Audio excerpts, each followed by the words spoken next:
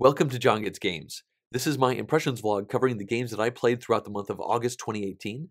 As you can see, I have 12 of them that I'll be talking about here, and I've sorted them in mostly alphabetical order, and so you can feel free to skip ahead to the ones that most interest you, or stick around for the whole thing.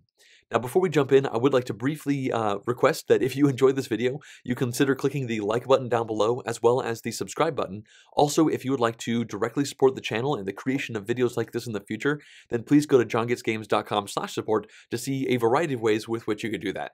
All right, let's now go ahead and jump into this list, and the first game is going to be Brass Lancashire. Now, you may be wondering why we're covering this one before Brass Birmingham, and the reason for that is that Lancashire is essentially a beautiful reprinting of the original Brass with a couple small rules tweaks, whereas Brass Birmingham is a significantly altered Brass style game. So I'll talk about that one second, and let's start off with Lancashire here. Now, this one has been republished by Roxley Games with this gorgeous artwork and production value all over the place. And what's going on in this game is you start the game with a hand of 8 cards, and you have a board in front of yourself with a bunch of these little industry tiles on them. Now, these tiles might be ports, they might be coal-making areas, they might be iron-making areas, or cotton, and all of these things are tiles that you're hoping to put down onto this board of England in front of you. Now, every single turn, you have this hand of cards, and you're going to take 2 actions, and every single action involves you taking one of your cards and playing it into a discard pile. Now, right off the bat, this is starting to hit the things that I love about many Euros, which is what I like to call the 1 card per turn Euro style, like Concordia and whatnot, where you play a card, do an action, and your turn is over. Well, in Brass, you play 2 cards and you do 2 actions, which is somewhat similar. And the cards themselves are going to sometimes dictate where you can do different actions, and other times you just get rid of them so you can play something down that's not specific.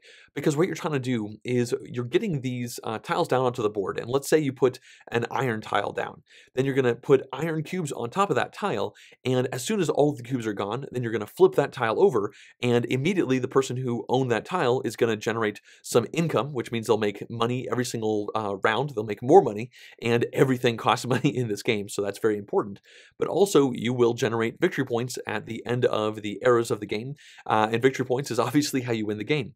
So you have this interesting setting where you're putting these tiles down, and then you're also putting these little canal tokens down to try and connect some of the tiles to other tiles, because iron doesn't need to be connected, but coal does need to get connected to different spots, and the minutia of that doesn't matter. What's going on here, when what matters, is that you can use other people's stuff. If I put a coal factory down, then all I really care about is clearing all the coal off so I can flip it over and get that income and get those victory points. And somebody else might use the coal that I have on the board to do something that they're doing. Now, if they do that, then odds are good I'll be like, cool, I'm going to flip my tile over faster. Although there are many situations where you have a whole plan in your head, and there's like 2 coal left on that tile, and when it's your turn, you're going to do this, which uses a coal, and that, which uses that other coal, to flip over your tile, and you'll be really happy. But suddenly, other people have used your coal before it gets back to your turn, and now you can still do your action, but now you're using coal from somebody else's coal plant, and you don't really want to help them out, you want to help just yourself out. So now, do you change your plan up and put another coal spot down so that you can use just your coal, or do you just suck it up and decide to use the coal from one of your opponents?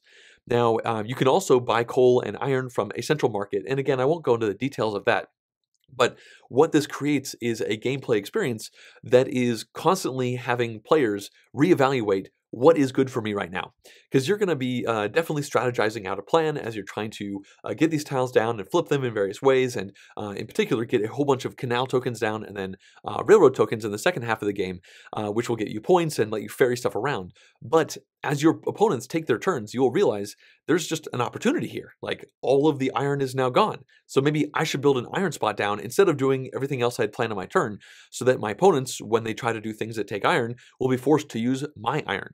And another big part of this is that the market, once it starts getting used up, when you build a spot out on the board that creates that resource, you immediately refill the market and get money for those things. So you can really do a lot of very satisfying things as you're playing the game, and you're constantly jockeying around with your strategy to try and maximize the benefit of what you're doing with each turn. I love the fact that the game has you making a long-term strategy and really thinking lots of turns ahead, but forcing you to reconsider your plans at every step of the way, which is probably why some people think that this game can go a little bit long, because downtime is definitely a factor. And when you wrap all this stuff up, I really enjoyed my play of Brass. Brass Lancashire in particular, with this first play, I was not expecting to like it at all. When I decided to play this, my friend said, "Hey, you want to play Brass?" And I said, "Sure, this is probably a game that I should try at some point so that I can talk about it and I can have that in the back of my head for analyzing other games and whatnot." But I was not expecting to like this game at all.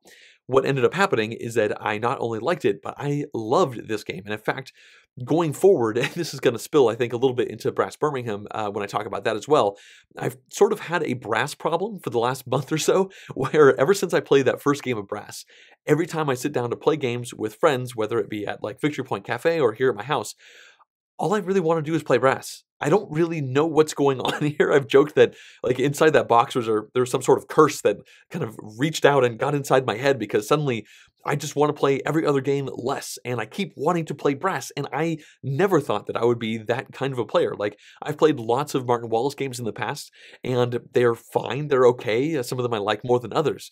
But for a game to latch onto my brain like this, that's super rare. So I think at this point, we should probably shift over and now start talking about Brass Birmingham, because they're kind of in the same bucket, but they are two different games. So as I mentioned before, I played Lancashire a few weeks ago, and just a couple days later, I found myself at a friend's house. There were three of us, and we wanted to play a game, and I brought Lancashire and Birmingham with me, because at this point, I am now borrowing these copies from the friend who owns them, because he's out of the country for a little bit and decided not to check these in his bags. And so I brought these over, and I pushed to play them, because Brass was just on my mind, and I just really wanted to try it out again, and we all decided to play Birmingham. Now, I stumbled through the rules teach for this one. It was the first time I'd taught a Brass game, because in that original play of Lancashire, it was taught to me by the friend who owns these games. But also, I kind of stumbled through all of the additional stuff that Birmingham brings into the Brass system.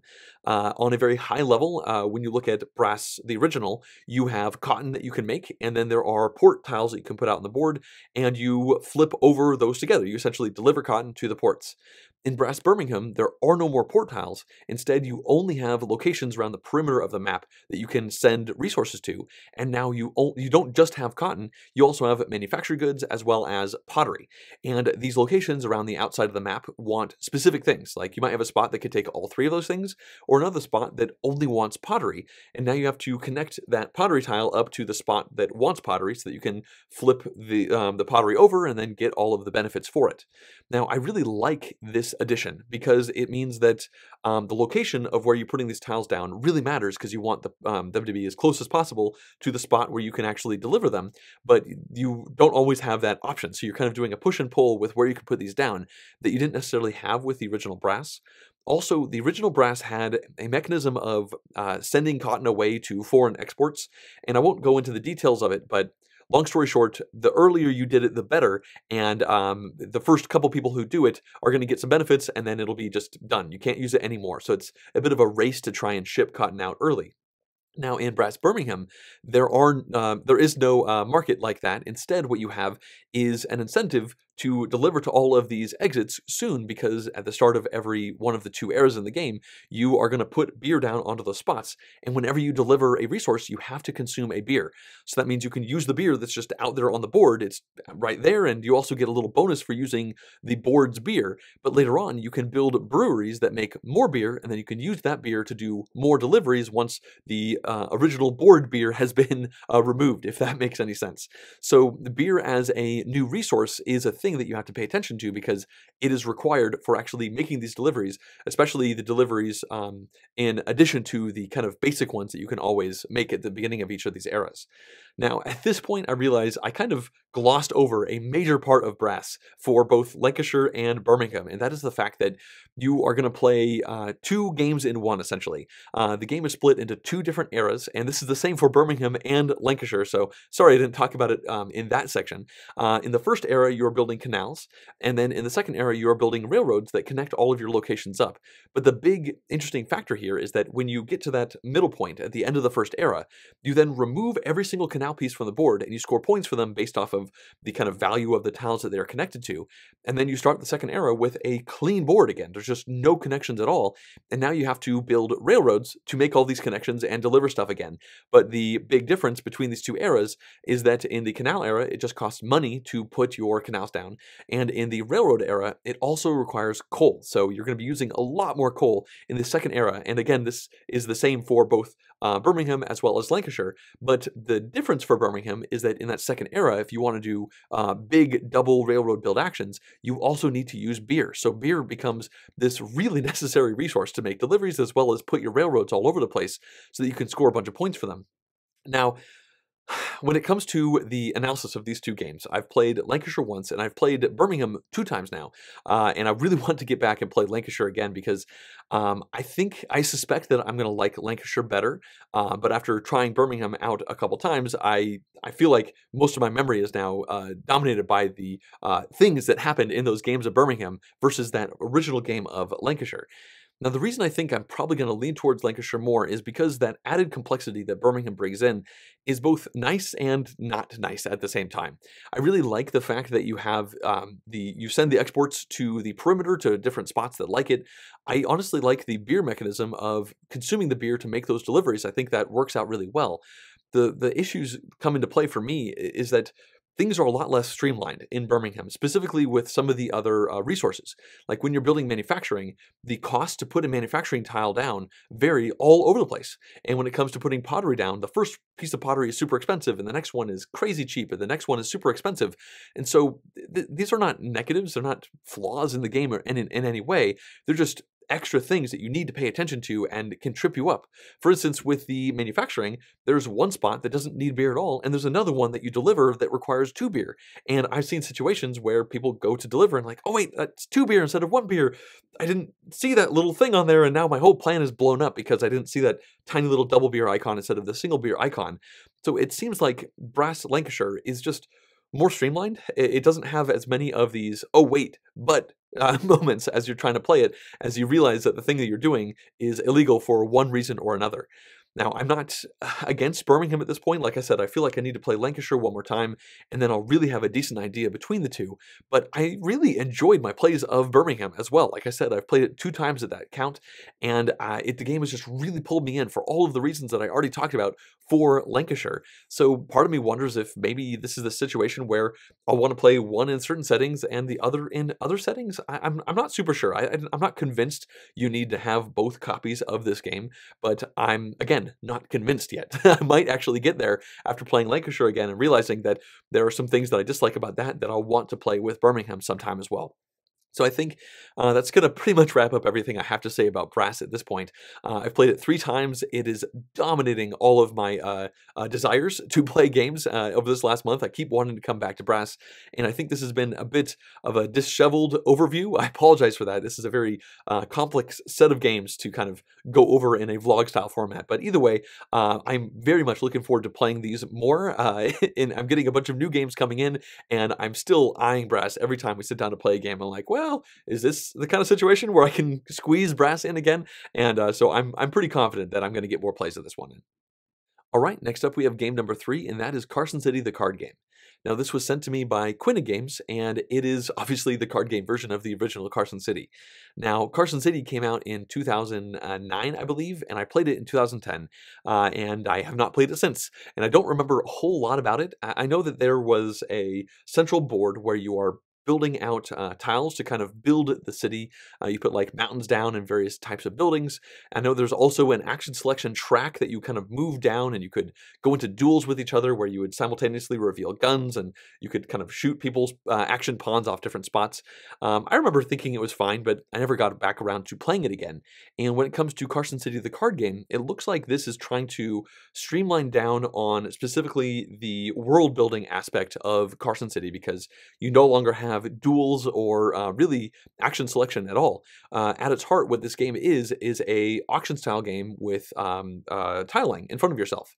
So you have all of these cards in the game, and they're all split into four. There are square cards with 4 different spots on them.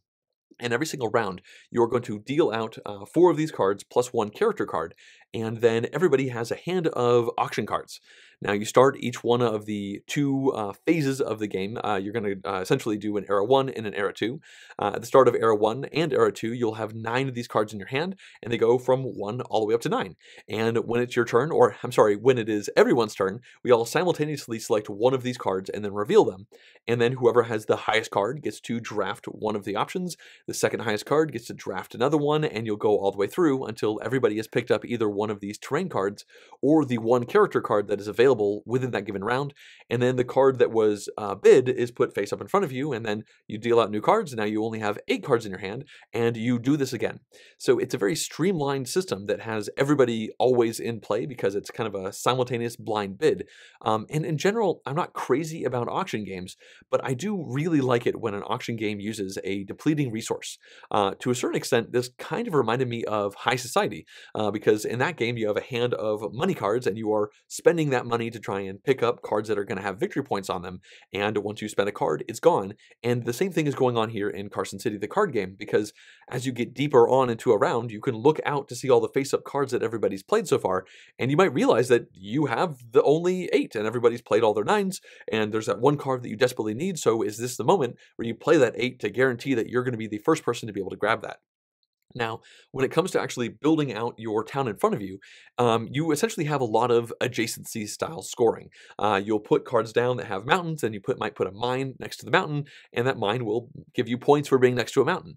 You might put a saloon down next to a building, and you will get points because that proximity is going to obviously thematically help out, but also just the matching of these different things is really the goal that you are gunning for.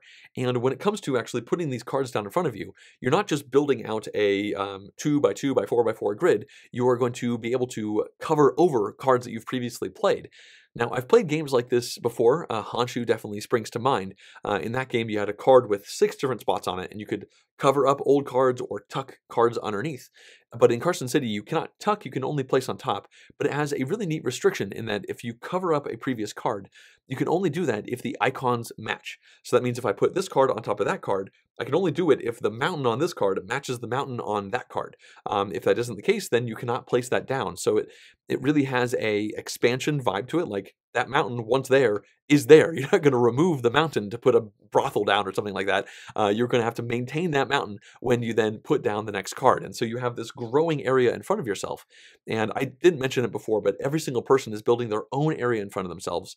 It is a maximum of 8 by 8 in the grid, and you will just essentially go through these 18 rounds of bidding. You go through 9 rounds, and then you pick out the second era terrain cards, which in general have more interactive style establishment stuff. It seems like in Era 1, it's very focused on making farms and making mines. And in Era 2, it's very much around making hotels and banks and city halls and all that kind of stuff as your towns are growing. And yeah, you're going to do 18 of these, and then you're going to score up your area. Now, I kind of skipped over the character cards. There's one of them available every single round to be grabbed, and they do all sorts of things. They might give you endgame victory point modifications. They might give you a once per era thing that you could do that kind of modifies how you draft the cards or which cards you're going to be taking. And they definitely add a lot of variety to the stuff that you're doing, but also in particular, they really add into the strategy of how you're trying to build in front of yourself. Like if you get a character who really likes mines and mountains, then you're going to be much more incentivized to draft those mines and mountains and add them into your area. Now, at this point, I should probably talk about another big aspect of the game, which is the virtual players. So this game plays up to 6 players, and the rules say that if you're ever playing with less than 4 players, you have to use virtual players to get yourself up to the 4-player level. So in this case, I've played it once, and it was a 2-player game, and it would not surprise me if this game is not best at 2. Obviously, it goes up to 6 players, so it's probably not necessarily designed for the 2-player experience, but it was just me and a friend, and we decided to give it a shot. So that means that it was me, my friend Mike, and then 2 virtual players, because again, we had to get up to that 4-player count. And the way this game does the virtual players is really well done. It's really smart because you give them a deck of the bidding cards, so it's 1 to 9 if you're playing against novice virtual players. And then when everybody reveal their cards, you just shuffle up the stack for the virtual players and flip over their top card, and they just compete in line with us. And when it's their turn to pick one of the cards in the middle, they simply take the card with the highest appeal value, which is a little number that's on all the terrain cards and the character cards. And they just goes right over to the virtual player, and they don't build a tableau, they don't use any of the scoring conditions for the characters they might grab. Instead, they just get victory points for that appeal value. If they take a card with an appeal value of 9, then that virtual player gets 9 victory points at the end of the game. And so when everything is over and you tally up all of your conditional points based off of the proximity of this to that and that to the other thing, you then go over to the virtual players and you just add up all their appeal values, and that's what they have, and they can beat you. So in this play, we thought that we had actually been beaten by the virtual players. It looked like when we added it all up that one virtual player had more than me, and then I came in second, and then Mike was in third, and the other virtual player came in fourth. But then I realized that there was one character that I just missed in all of the scoring, and I scored him, and I just barely beat that virtual player. But I have to tell you that for that like 2 or 3 minutes where I thought I had been beaten by the virtual player, I really enjoyed the idea that I had been beaten by a virtual player in a game. And even though I did end up actually having slightly more points than that virtual player, it was cool to see them competing. Like their scores were definitely in range with the kind of stuff that we were doing. And that means that those virtual players, I think, were designed and balanced in a pretty good way. Also, those were novice virtual players, and you can play against intermediate and advanced by increasing their card pools by going up to 11 bids, whereas all of the player characters always only go up to 9. So I think at this point I've talked about this one quite a bit, but I will say that after one play experience at the 2-player count, I'm very impressed by what I saw. I think that the virtual players really work out well. The rules even say that if you're playing with 4 players, you can continue to play with virtual players. You can play with all the way up to 6. So having 4 people and then 2 virtual players going at it on the board is a totally legal way to play. And it's honestly something I'm going to consider doing because I feel like that all works out so well. So in general, I enjoy pool drafting style games, and I like the depleting resource of the cards that you have in your hand, trying to jockey around and know when the right moment is to play that big one and the right moment to play that one to just get it out of your hand, because you look at the tableau and you say, I don't know, they're all pretty much equal to me. I don't really care which one I'm going to take. So yeah, I think that's going to wrap up everything I have to say about this one. I'm looking forward to playing this one more, specifically at higher player counts. It was a very enjoyable first experience with the game. Up next, we have game number 4, and this one is Chivalry. Now, this game was sent to me by Transit Games, which is a Taiwanese publisher, and the idea for this game is that you are all knights, and you're trying to acquire the most attributes that you can.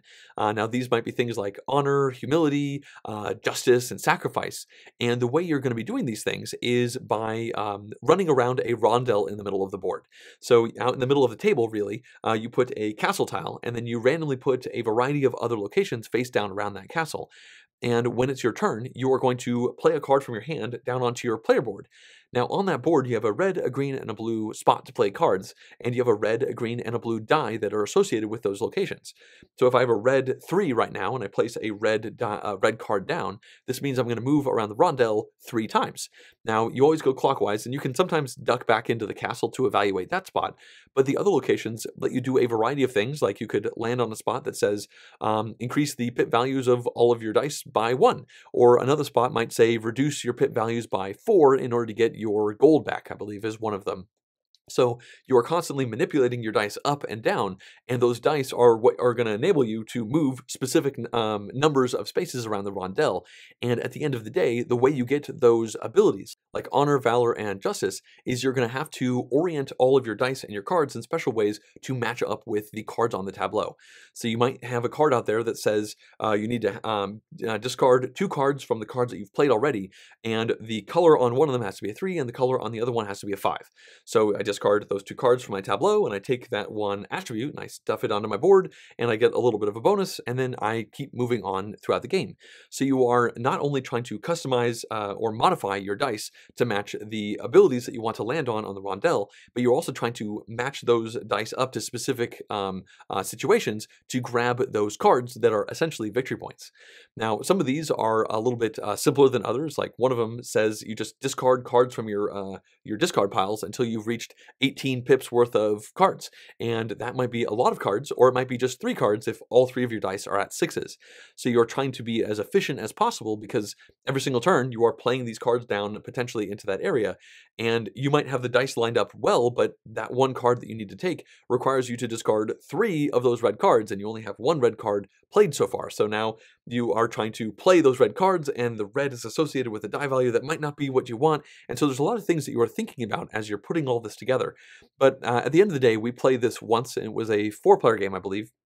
And while all of these systems did work, I have to admit that I didn't really feel super vested in it. Like, it's a very light style game, and everybody around the table enjoyed the experience, but nobody was necessarily hopping up and down about it, if that makes sense. I think it's a fine game, and I could see myself playing it again in the future, but I don't think it's necessarily grabbing me, and I think maybe part of that has to do with just the things that you were doing out there. Some of them are interactive. There's definitely things where you could go on a spot and force everybody to re-roll one of their dice. So if you had a plan, then now you re-roll that plan and the plan is now gone. So that's kind of a take that style thing, which I don't normally love seeing in games. But at the same time, you might not have that one location. There's a big stack of locations and you don't use like 4 or so of them every single time you play. So some games I think will be a little bit more interactive than others. And I think this one maybe just plays a little bit into that interactivity a little more than I would necessarily like, but it's also such a light experience that I did not feel super vested. And honestly, I would not want that kind of take that thing in a situation where I was vested. So it's a bit of a catch-22 situation where it's like the game was a little bit lighter than I wanted it to be, but if it was any heavier, I would have just gotten really frustrated with the take thatness that's going on there. But overall, I think there are a lot of good things going on here. It's kind of a cool system of the rondel matching up with the dice, which you're trying to match up with the conditions that you're matching on the table. There's definitely a lot of things to consider, and I think some people are going to really enjoy this one. But for us, I think it might hit the table again, but we're not necessarily excited to make it happen. Okay, next up we have game number 5, and this one is Dude. That's the name of the game, lowercase Dude. And I remember hearing about this one a few months ago, and last weekend I traveled down to San Diego and hung out with my friends, and we played a bunch of games. And one of the games that one of my friends had is this very light party-style game, where essentially everybody is given a shuffled-up deck of cards, and every single card says Dude on it, in a variety of different ways. It might say dude, it might say dude, it might say dude. It says all these different, like the icons are big or smaller, spelled in different ways. And the game is really simple. You just start the game, it's real time, you draw your top card, and then you just start saying dude in the way that the card says, and you're trying to match up with somebody else around the table who is saying dude in the same way that you're saying dude. And then once you both are looking at each other saying dude in hopefully the same way, then you both need to say sweet in order to confirm that you both think that, yeah, this is the right one. And you reveal the cards. And if they do match, then you get to score them. And if they don't match, then you throw them into the middle of the table and then you draw the next card. So realistically, this is just a setting where I think we had 6 of us around the table just constantly just yelling dude at each other for about 10 minutes until we all got through our decks. If you are saying dude, dude, dude over and over and you don't think anybody matches, you can just discard that card at the back of your deck and get to it later. So you're just cycling through, and it was ridiculous. There's really not a whole lot to say about this one other than the fact that we all laughed a lot. It was a fun overall experience. I don't think it's necessarily an experience I will be seeking to replicate. Like, I'm not going to go out and get a copy of this one, but also, I don't really play party-style games all that often, and I think that if somebody else had a copy of it and they suggested playing it in a setting that made sense with a bunch of people wanting to play something light, I would play it again because it's just a fun experience. It's an excuse to laugh and be ridiculous with your friends, and that is exactly what happened when we played this one. I believe my friends are testing this one out to have it be played at their wedding as part of the reception, like lots of light little games, and I think that's definitely going to work out really well for that setting. So it's very likely I'll be playing Dude again, but in a different setting next time around. So yeah, that's that one. All right, let's now move on to game number 6, and this one is Everdell. Now, this is a tableau building worker placement style game with ridiculous production values in the box. You have this gigantic cardboard tree with cardboard branches and just bits all over the place. The resources are nice. The little berries are actually rubberized, so you can kind of squeeze them. But when it comes to what you're actually doing in this game, it involves hand management and tableau building for the most part. Now, this is one of those games where you start off with essentially nothing. Apparently, there's there's a variant where you can start with a little bit more stuff, but we did not play with that variant. We just began the game with no resources and a hand of cards, and these cards all tell you what resources you have to spend to play them down into your tableau. And it seemed like really high numbers. Like, how am I going to get all these cards played? Like, there's a worker placement aspect where you can take a small subset of workers and put one of them out into a spot to get a couple resources. But you can tell right away that you could spend like all 3 of your workers and maybe have enough stuff to build 2 of the large hand of cards that you have in front of you. But the thing is that as you start building these cards down, they can kind of combo off of each other in a couple different ways. Some of these cards will give you an ongoing bonus, like you put a card down, and in the future, when you do something else, it'll give you a free resource of one sort or another based off of a condition. But other cards are essentially discounted. Like, they're kind of comboed together, where if I have this one building in front of me, and I have this one character card in my hand, I can play that character card down for, I believe it was free. You could put that down at a significant discount either way. It's been a few weeks since I played this. And so what that means is you're trying to synergize some of the buildings you're putting down as well as the character cards that you're putting down. And all of these are going to kind of bounce around, give you various one-shot effects as well as ongoing effects. But for the most part, this game seems more oriented towards combos than engine building. And as we played through the game, we got more and more stuff down, and I was able to do more and more stuff. And I found that to be very satisfying. If it honestly kind of reminded me of Terraforming Mars to a certain extent, because even though that's obviously very much an engine building game, in both of these games, you start out with essentially nothing, and when you finish the game, you are going to be amazed at how much you were able to accomplish considering the meager beginnings that you had. Now, this game, when it comes to the worker placement aspect, does something kind of interesting that I wasn't expecting. When the game was taught, I didn't really pick up on this until we got a few rounds in, because I used all my workers, and I was ready to pull them back. And that's just something you could do. It takes your turn and you pull your workers back. But when you do that, you essentially move into the next season for just yourself. So what that means is I moved into the next season while both of my opponents stayed in the previous season. And now I have workers and I'm placing them out. And my opponents had not quite gotten to that new season, and once they pulled back, they would then jump into that spot. And again, it's been a few weeks, so I don't remember all of the specifics, but when you hit these new seasons, it does things like unlock new workers that you have access to, as well as, I think, 1 or 2 other minor things. But the ebb and flow of people pulling their workers back and then putting them back down again, and then going through these seasons is an important aspect to the game, and it was just interesting to see how we were all not locked into the seasons together. Because you're, I believe, just going through 4 seasons, and then the game is over. So you only have so many times that you are going to be doing this cycle. So you cannot just do this over and over again willy-nilly. You have to pay very close attention to make sure you're doing this when you need to be. So yeah, overall, I was quite impressed with the game. Again, I went into it with no expectations for the mechanics. I just knew it was a beautiful, well-produced game. But when the game ended, I felt a very strong sense of tension and ownership of how I did. I was bummed that I didn't win because I thought I might have had a chance to actually win. I filled my entire tableau out, but one interesting thing about the seasons is that I finished my last action and then walked away from the table for like 10 minutes while my opponents finished out all of their turns, because for one reason or another, I got significantly ahead of them in the seasons and the rounds, and they each had several more turns than I did. And when the game was over, I didn't win, but I was close to winning. So it's kind of interesting to see that I played like 10 less minutes, and I don't know if it was, I guess it was less turns. It kind of would naturally be because you take 1 turn around the table, and I was just as competitive as they were after having taken many more turns. Now, this is a game I would definitely enjoy playing again. I think I got some things right with the synergies and whatnot that I was building, but there are other aspects like these kind of rewards that you're gunning for that I did not participate very well in. And there's just a lot of moving pieces, although it's not a terribly complicated game, and I would certainly jump at a chance to play this one again if I had an opportunity. Let's now move on to game number 7, and this one is MetroX.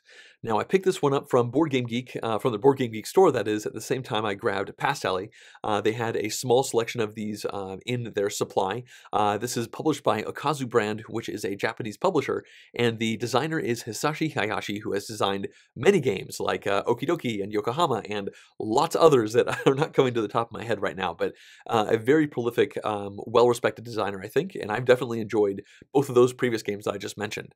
Now, what's going on in MetroX is you have a roll and write style game where the idea is something random happens and then everybody is going to do something based off of that. In this case, they pick up the pencil and they write down on their own personal piece of paper something that has to do with that randomness. Now, most roll and write style games involve rolling dice, but MetroX is a flip and write game where you shuffle up a deck of cards and you flip over the top card, and then everybody does something with it. So what you're doing in this game is you are filling in these little station spots as you go across this Metro board, and the little pad of paper has all these crazy interconnected lines, and what you're trying to do is fill these lines up as much as possible. Now, this is absolutely a puzzle style experience because on each one of those lines, you can input a maximum of 2 or 3 numbers. And when you put a number into that spot based off of the card, if you flip over like a 3, then you write a little 3 on the left-hand side of that line, and then you cross off or circle or indicate up to 3 stations down the line. But the catch is that if you run into any station that's already been filled in by another line that's coming through that spot, then you have to stop. So that means that you might only fill in 2 of those spots before you hit a break, and that means that you kind of wasted one of the 3 that you had available to you. And at the end of the game, you're going to add up all of the spots that you did not fill in, and you look at a little chart and you're going to lose some points. So you definitely want to be as efficient as possible and not sacrifice some of these points here and there, but the game is not always going to give you that option. Now, this is a very puzzly experience as you are trying to work your way around it because every one of these lines is pretty long. Some are longer than others, but they're certainly longer than you could fill in with just 2 or 3 numbers in total, because the numbers that you can flip over in that deck range from essentially a 1, which is technically a star, and up to a 6. So what that means is you have to try and streamline these and kind of piggyback. So you'll kind of do this line up to this point, which just matches up to where you did this one, which means when you go through, you'll follow through and go to the next one. Because I don't think I properly mentioned this, but when you're filling in these numbers, you find the first empty station, and then you start marking for that place. So you're just trying to weave all of these things in and not have annoying gaps of like one station between this line and that line, because you might have to burn like a 2 or a 3 just to fill in that one spot. Now, in this deck of cards, there are a couple cards that have a little skip word on them. They're circled numbers, and those are rare, and they do allow you to jump over to the next available station if you run into a spot that's already full. And the last type of card, well, I guess there's a couple more in there. One lets you circle in anything that you want, but the last important one is the star. When you mark a star, you are going to find the first empty station, and you'll write a number in there equal to the number of metro lines coming into that station times 2. And this is just going to be raw victory points, because at the end of the game, once we fill in all of the slots, which is about 23, I believe, you're going to take around 23 turns, you are going to count up all of the blank spaces, and you'll lose points for those. You'll count up all of your star stations, and you'll just get points for those. And the last thing is you have this race where you're trying to be the first person to finish out each one of these lines. If you're the first person to do that, then you get a bigger number of victory points. If in the future you complete one after somebody else has finished it, you get a smaller number of points. But realistically, all of the points come from finishing lines, those star locations, and that's it. And then you subtract points for all the missing spots. So you are desperately trying to finish out these lines. And every time I play this, and we've actually played this 4 times in this last month, it's seen the table a lot more than I expected. Every time we have played this, it seems like everybody has been enjoying it. But man, is this a complaining style game. We've joked that it should be renamed just Regret the Game, because you will be so upset with the decisions that you made in the past. It's definitely one of those situations where when you go to draw the card, especially in the mid to late stages, you flip the card over and half the table groans and throws their hands in the air, and like 1 or 2 people's like, yes, that's exactly what I needed. And this game definitely brings in that that energy that I'd love to see in this style of setting, where everybody is playing simultaneously and you're all gunning for different things, but you're all working with the exact same random input, essentially. And then at the end of the game, you see who did the best. Now, as I just said, we've played this game 4 times over the last month, which is more than any one game usually gets in its first month. And inside the box, there are 2 different metro maps. There's the Tokyo map and then the Osaka map. And I haven't even touched the Osaka map yet. I've done the Tokyo map 4 times now. And the Osaka map looks a little bit more complicated. It doesn't start on the left and go to the right. Some of them start on the top and go to the bottom. I'm looking forward to trying it because, honestly, this game has really impressed me. When it comes to the wide array of roll and write style games, this is probably one of my favorite, if not my actual top favorite of them that I've played so far. And I think a big part of that has to do do with the punishing nature that it comes into play when you don't streamline your actions, and the great rush that you feel when you are able to actually have these things piggyback off of each other. That puzzling nature really comes through, and I just think it's a winner. Like, everyone I've played it with has enjoyed it. It got played twice last weekend with the same group of people because people enjoyed it so much. And we didn't even try the next map. We just played it twice on the same map. And it's definitely one of those games where in your second play, you will find yourself playing significantly better and differently than you do in your first play, because that first play, you can pretty much just throw it out. Like, you will probably have fun with it. I certainly did. But you will get halfway through the play and realize how poorly you have understood the overall mechanics of this game. And coming to figure out how to use these mechanics right is a joy. And yeah, I'm looking forward to playing this one more. It's relatively quick. It's usually played in like 20 to 30 minutes. So it fits into that filler style category. And I do see this one hitting the table more in the future. Up next, we now have game number 8, and this one is Polis. Now, this was sent to me by the publisher. This is a game that has not been published in English just yet. It was originally published in 2017, I believe just in Dutch and Polish, and the English version is supposedly coming out pretty soon. Now, they reached out to me, and I thought it looked kind of interesting, so they sent me a copy, and I played it at 5 players, and I think 5 is the biggest player count that this one supports. And what you're doing is, you're kind of got a civilization building theme going on with tableau building as you put these surprisingly large cards out in front of you. Now, the main mechanic of this game comes into play with a auction. So the way the auction works is there are 4 different colors in the game, and everybody has a hand of cards, and you can see the back of the card. Like, if it's a red card, the back of that card will also be red. And on every player's turn, they're going to draw a couple cards, and then they are forced to auction one of their cards. But the catch is that they auction it face down. So you can see the color of that card, but that's it. And then you put it down there, and then you go around the table, and everybody starts bidding money to try and buy and build that card immediately. Now, they might be interested in doing that because they understand the red deck is more about fighting, and the yellow deck is more about all the different characters, and they might be kind of playing the odds. But another thing to keep in mind is that it just costs 10 money to play a card from your hand. So if you're able to bid and spend less than 10 money to buy that card, then it's probably a good thing because you're being efficient with your money. So what that means is we would start off the bidding, and more often than not, the actual price got relatively close to 10 money because, again, you can just play cards from your hand for 10 money. But you can also only draw so many cards at the beginning of each one of your turns. So being able to buy a card and immediately play it on somebody else's turn is a nice perk. And it definitely seems a little bit weird that you are spending money doing this auction, kind of going up and up around the table. You keep going until everybody but one person passes. And then you get the card and you flip it over and you're like, what did I build? And you put it up face in front of you. And now you get to do some stuff based off of that. I know this turned me off a little bit from the game originally, but I wanted to give it a shot, and I'm honestly pretty impressed by it. I've been completely turned around on my opinion of this mechanic because I really like the fact that you don't know what that card is going to be, because it adds some pretty interesting tension and surprise to the act of actually getting that card. I think if the card was face up, then everybody would be able to much better calculate exactly how much that card is worth to them based off the bonuses on the card and this and that and the other thing, and you would actually have a lot more downtime. But in this case, it's almost like a Christmas present, and you have an idea of what that Christmas present might be, but you don't know exactly what it is, and then you start spending money to try and get that big surprise when you play it in front of yourself.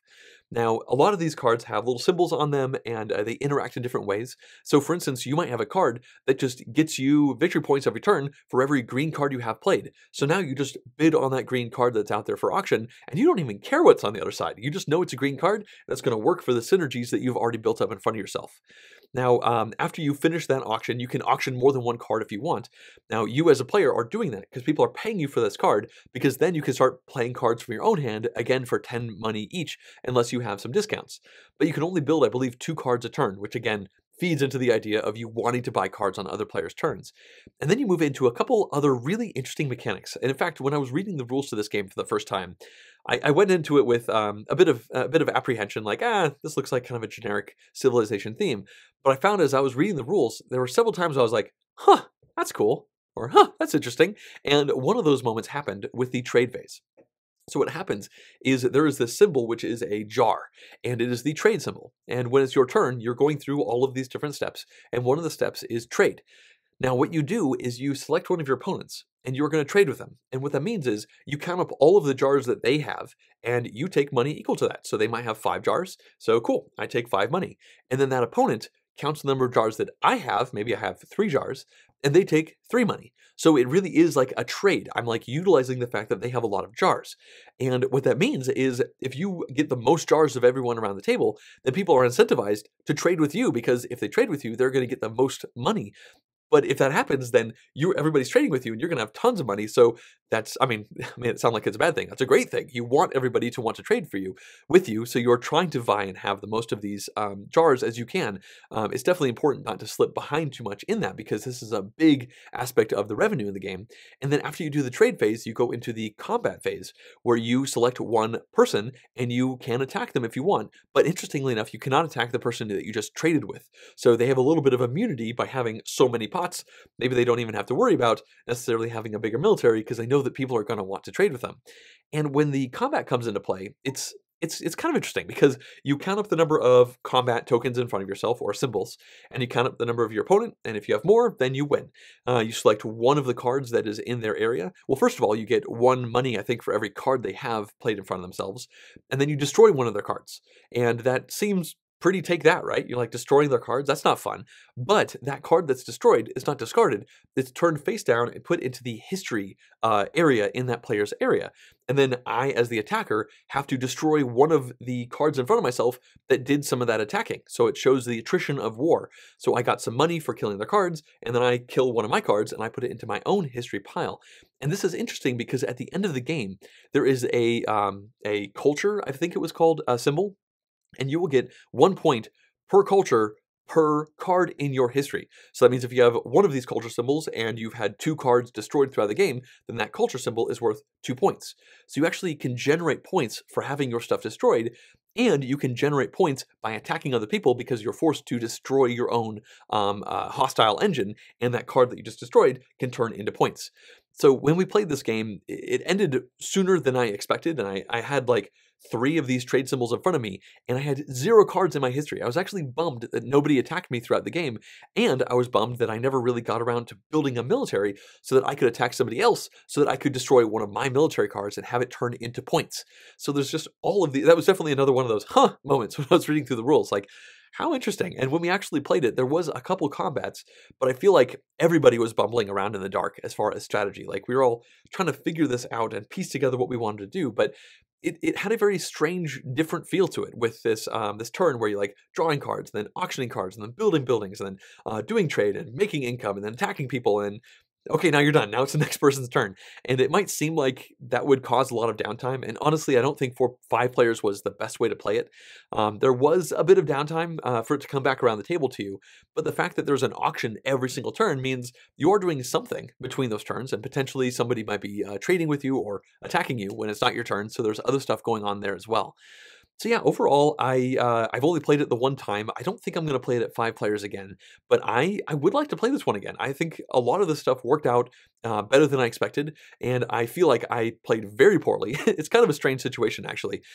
I realized the game was coming to an end, and I felt like I was doing good. I had a good tableau in front of myself. I was getting a bunch of income. This stuff worked with that stuff. And then I had this epiphany moment where I looked down and I was like, wait, how many points do I actually have? And I was like, okay, I've got like 9 points. And I look over to my opponent across the table, and it's like, oh my gosh, they've got like 20 or more points over there.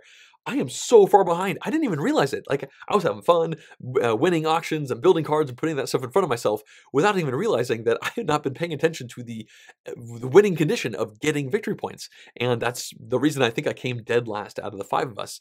And interestingly enough, I had, I think, the most of the trade jars throughout most of the game. So a lot of people traded with me. But the person who won had the least. They ended the game with, I think, 3 trade jars, and I don't think anybody ever traded with them throughout the entire game. So obviously, that didn't put them at a detriment. They just had a really good synergy of the cards that they were able to, I think a couple win at the auction, but also play down from their hand, and they were able to just put together a much better victory point engine than I was.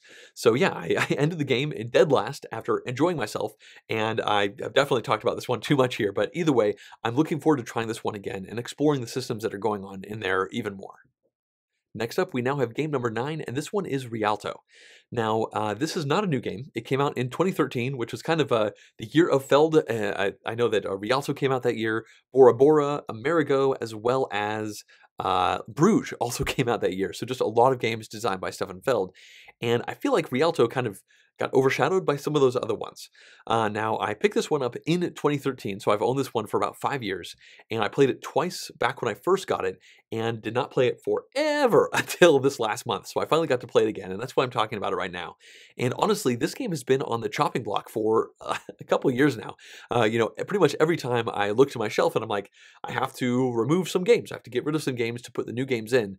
I look to Rialto and I'm like, I gotta play that game one more time. I just, it's sitting there. I don't want to get rid of it just yet. I have to play it again, and then I'll decide whether or not I want to keep it. And the reason I've had a trouble getting this one to the table is because the first couple plays that I played back in 2013 didn't go super well. Like, they were okay, and I definitely enjoyed those plays. But the people I played with are people a part of my general board gaming group, and it got to the point where, as time went on, every time I'd be like, hey, what about Rialto? Let's try Rialto again. There'd be somebody who's like, oh no, that game was terrible. I don't want to play that game again. And then anybody else who was like thinking about maybe trying it was like, oh, maybe I don't want to play it either. And so it was like this kind of vicious cycle where I just could not get this game to the table again because it had had such a poor first impression for a couple of my friends. Now, I finally decided to do something about that. I was, I think, lamenting about this a few weeks ago to some other friends that I was playing games with, and they said, oh, I'll give it a try. So I brought it out, and we got to play a 3-player game of this one. This ended up being with my wife, Jessica, as well as my friend, Paul. And I've talked about this a lot already, but I haven't talked about the game. So what's going on in this game is you have a hand management style situation, and you have, I believe it's Venice in front of yourself with 6 different locations, and you randomly put these number tokens on them, and every single round for the 6-round game, you will move to the different spots. And within each one of these rounds, you will do things like build buildings, activate buildings, you're going to generate counselors, you'll put counselors down into the different island areas, you'll put bridges down, as well as gondolas, and when the game is over, you're going to score victory points, and it's just area majority. You'll check each one of those 6 different islands, and the person who has the most counselors gets all of the points that are indicated by the bridges and gondolas pointing towards it, and then the second most person gets, I think, the amount that the first person got halved, rounded up, or something like that, and then the third person gets halved that again. So you definitely want to vie for these. But by far and away, the most interesting aspect to this game, and the thing that really made me want to come back to it, is the card draw mechanism. So you have a hand of cards, and every single one of the 6 rounds of the game, you're going to draw a hand of cards. But the way it works is you actually deal these hands of cards face up in the middle of the table in rows, so you can see every single card. You put one more row than the number of players, and then there is this Doge track, and you start with the person who is, I believe, farthest on that track, and they get to draft one of these hands of cards. They looked at all the different options with all the different symbols on the cards, they select one, and then you go to the next player. Now, honestly, I can't remember if it's the Doge track or just clockwise from that point. It's been a couple weeks since I played it at this point, but either way, each person is drawing up these hands of cards from a smaller and smaller pool of face-up hands of cards until you get to the last person who can choose between the 2 options, and then you go into the main meat of the game where you do these different steps and you play cards out in front of you, and you do these in player order, and the person who places the most of that one type of card gets a bonus. So that means if it's the money round and I put 3 money cards down and you put 2 money cards down, then I get 3 money, you get 2 money because you played those 2 cards. But then since I played the most, I get a bonus, which I believe is 1 more money. So I'd actually get 4 money in that respect. And then you can use money to activate your buildings to do a variety of other things. So you are constantly vying to try and put the most cards down in the specific categories that you can. But there are, I believe, 6 different categories that you do each round. And you're not going to be able to compete in all of those. And some of these cards are jokers, so you can use them to kind of beef up one bid or another. So it has this really interesting aspect where everybody's kind of always taking turns at the same time, and you are just trying to play these cards in such a way to get the stuff that you need, but also trying to draft the cards in such a way that you have the right types of cards to be able to do the things that you need to do. In the game we played, a couple of my opponents ran, I think both of my opponents at one point ran out of money and were not able to draft a hand of cards that had money in them, which means they couldn't make extra money in that next turn, which means they couldn't activate their buildings because activating buildings costs money, and they found themselves in a little bit of a pit there. But then in the next turn, there was some money out there on the cards, so they drafted according to that. Like, I desperately need money, and so they went after that, and they got that, and we just kind of kept rolling with the game. Now, I think I won that game relatively solidly. I don't super remember, but I do know that I really enjoyed this 3rd play. It's been 4 or 5 years since I played it at all, and both Paul and Jessica actually really enjoyed this game as well. Actually, I don't know if it was really, I don't want to put too many words in their mouth, but when the game was over, they both seemed quite happy with the experience, and they both seemed interested in playing this one again. So Rialto has officially been taken off of the chopping block. I did like it enough that I'm going to keep this one around because I think it does some interesting different things that I just don't see in that many other games. In particular, I just love the idea of drawing your own full hand with full knowledge of everybody's hands of cards, man. It's just so cool. And you don't even have to worry about memory too much because after you draw those cards, you always draw a couple more cards from the top of the deck, and then you discard down to your hand size. So you, if you try to memorize everything that's an option out there, that isn't even going to help you because some of those cards might be discarded for other ones that you didn't see. So yeah, this game really came together well. I'm happy that I still own it, and I'm hoping that this one will see play more often than once every 4 to 5 years anyway. At this point, we've reached game number 10, so we're working our way well through this list, and this one is Thunderstone Quest. Now, this was published by AEG, and they sent me a copy of this game, and it's actually the third version of Thunderstone, to my understanding. The original Thunderstone came out, I believe, back in 2010, and I played it a couple times back then. It was kind of like the second deck builder to Dominion, and the idea of it then, as well as now, is you had a deck builder style game where you have a little bit more, where the theme is a little bit more prevalent, and you are putting adventurers into your deck, and you're putting weapons and items into your deck, and then you can equip the weapons onto your adventurers when they come out in the same hand, and then you can send those adventurers into that deep dark cave and try to kill some monsters and get benefits for doing that. And then once everything is over, you count up your victory points just like Dominion, and you see who won, but it definitely had a much stronger thematic vibe and connection to it. But the setup was a bear. You had these adventure stacks with level 1 adventures over the 2, over the 3, and you had all these different items, and it took a while to set this game up and break it down. And I enjoyed it back then, and then Thunderstone Advanced came out, and a few years later, and I never played it. I honestly don't know what it did that's different between it and the original game because I just moved on.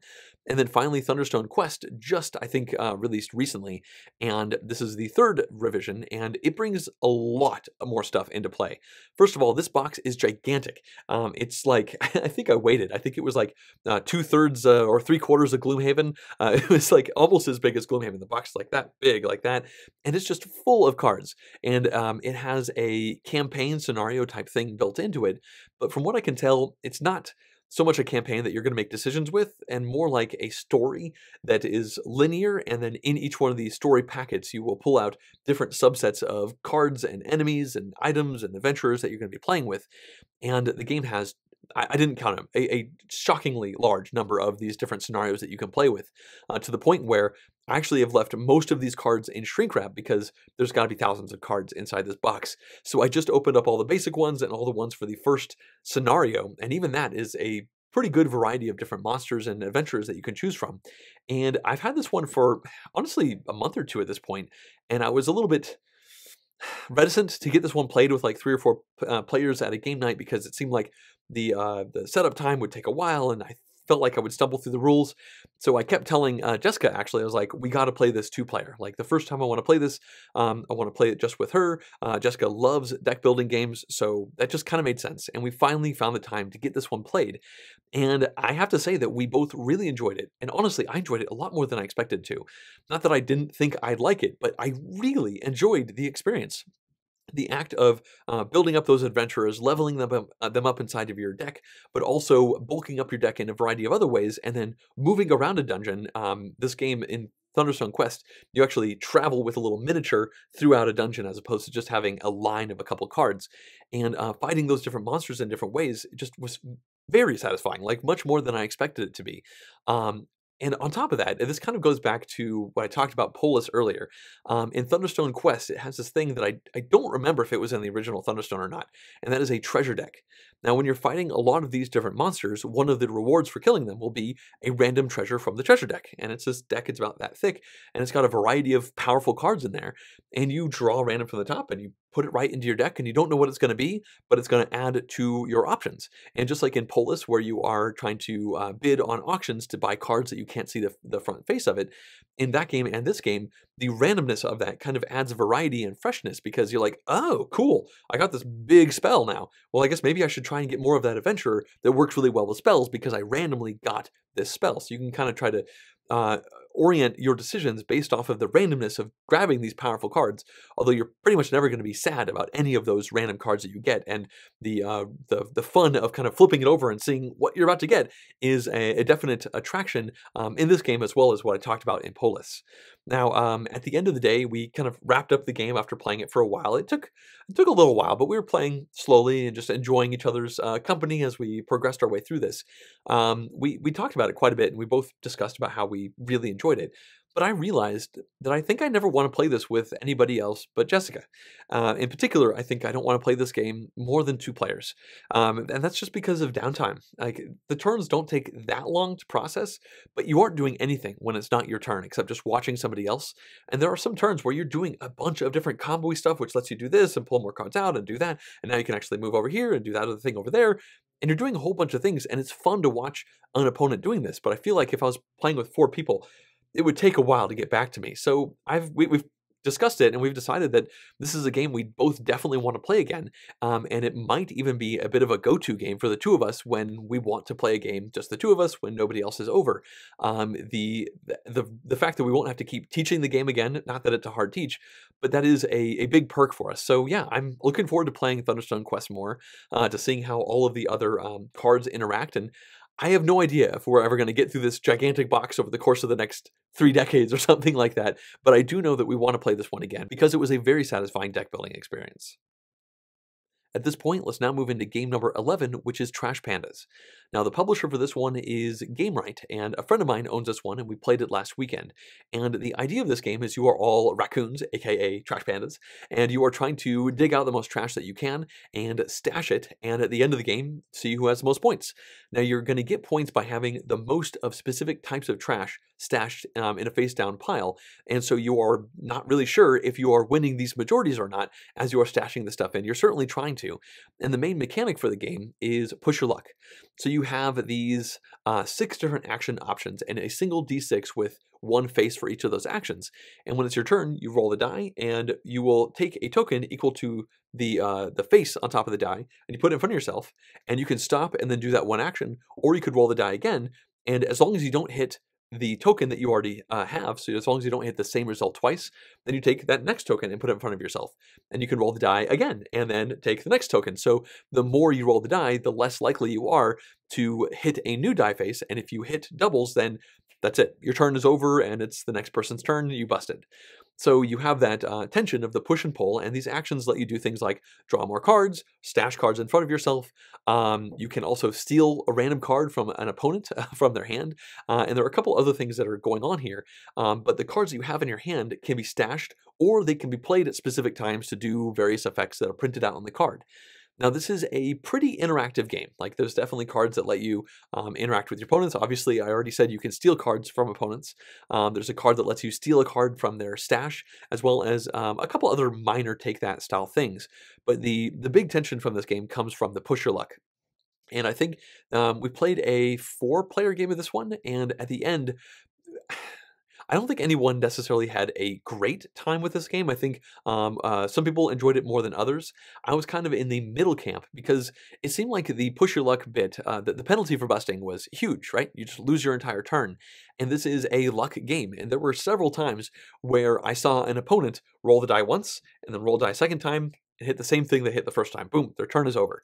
And of course, maybe they shouldn't have pushed their luck, but the odds were really low of that happening. But that seemed to happen several times for 2 of my opponents in particular.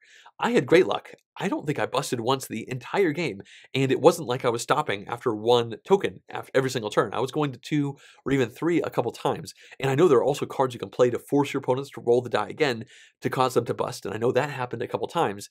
And if I'm being honest, when that happened, the person who was forced to roll again and then bust was not having a ton of fun with that. It was like, oh, okay, well, there went my whole turn. I had plans, and all right, now it's not my turn anymore. And it kind of kept going around the table, and it just seemed like the interaction that happened in this game was not really jiving super well with the group that was sitting there at the table.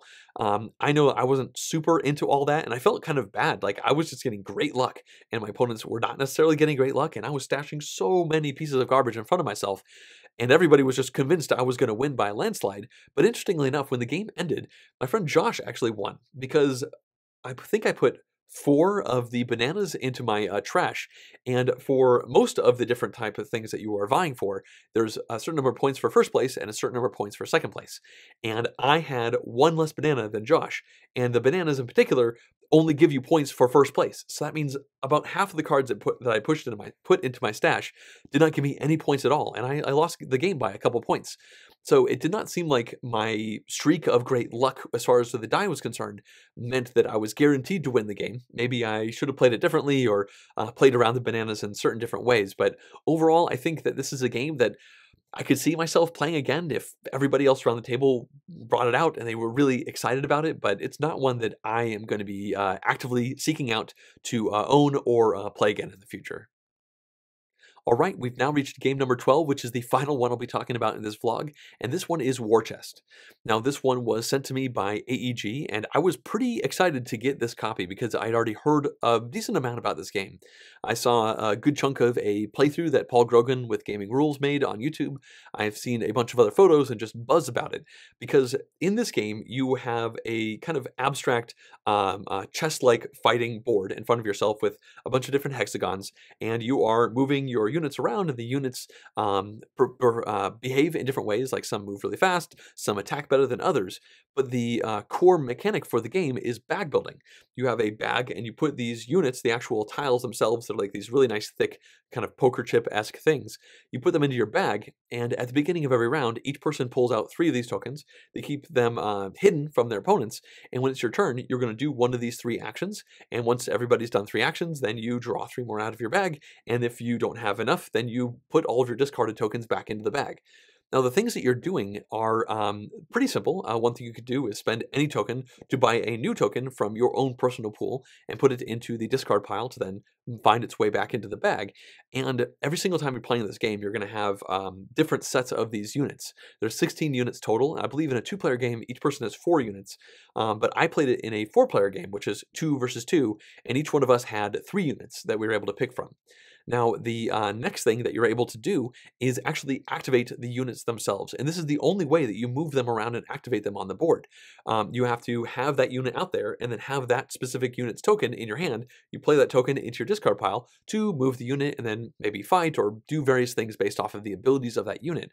But what it means is you have a abstract combat kind of dudes on a map style game, but it's hamstrung by the tiles that you have in this bag. So it's not about, chess or checkers type of thing where you can move anything and you're trying to work your way around in specific ways.